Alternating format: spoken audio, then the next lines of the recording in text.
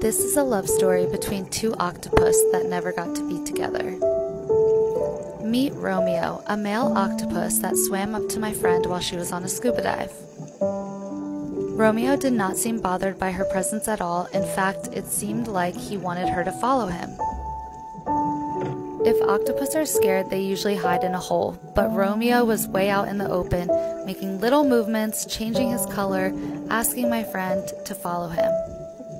She decided to follow, and you'll never believe where he took her. She followed him to this familiar rock and couldn't believe in the distance it looked like a female octopus had arrived. They started reaching out towards each other and even holding tentacles.